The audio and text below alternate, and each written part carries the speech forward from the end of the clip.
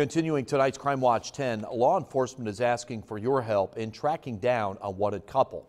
Vincennes police are looking for a couple that was last seen at the Old Towne Tavern on the weekend of June 28th and June 29th.